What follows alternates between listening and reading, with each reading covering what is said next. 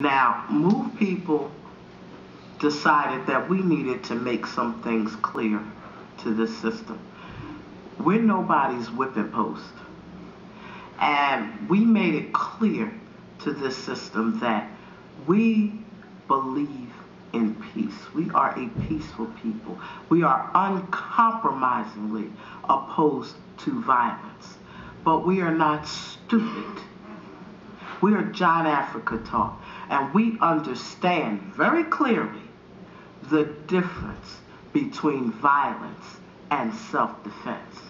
We do not believe in violence, but we do believe in self-defense.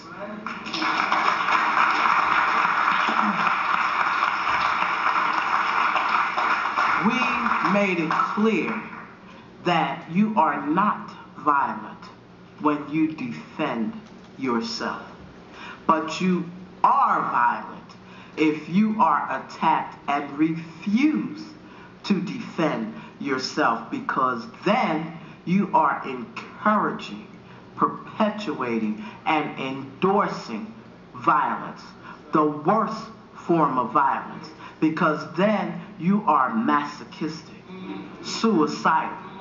And MOVE is neither masochistic or suicidal. You slap my cheek, I ain't turning the other cheek. I'm going to stop the slapping right there. And there is nothing violent about that. It's stopping the violence, okay? There is not one species of life that Mama have put on this earth that does not defend itself when attacked. Now, who do these people think they are to try to convince you that, unlike any other species of life, you don't have the right to defend yourself?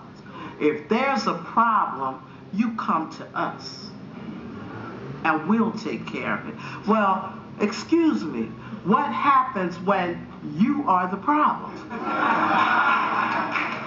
You see, on August 8th of 1978, in a video, a very good video that was done on that police attack on MOVE, there's footage of this older black woman, and she's being interviewed. And she's saying how she was upstairs on the second floor of her house, and all of a sudden her front door bust open and all these people come running into her house because the cops was on horseback, and they're just riding around with their nightsticks, beating people, attacking people, and people were trying to get away from them and ran in her house.